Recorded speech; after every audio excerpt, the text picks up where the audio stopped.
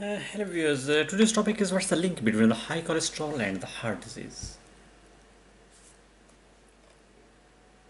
Well, the cholesterol is a waxy substance found in the cells in all parts of the body, and when there is too much cholesterol in your body, the cholesterol can build up on the walls of your arteries and cause blood clots.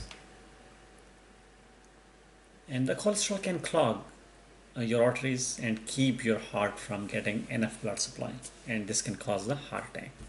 There are two types of cholesterol: low density lipoprotein, also known as LDL, which is known as bad cholesterol, and the high density lipoproteins, which is known as HDL, which is a good cholesterol. And now, for a good health, your HDL should be higher. So, but as we are talking about the cholesterol level in the women's blood, so all the women age 20 or older should have blood cholesterol and triglyceride levels checked at least once in a year, And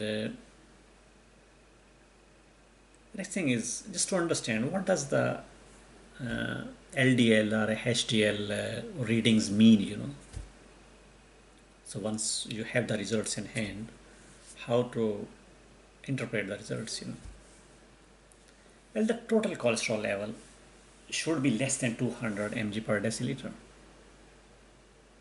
Okay, if it's more than 200 and less than 239, which means it's on borderline, and if it's more than 240 mg per deciliter, which means it's high.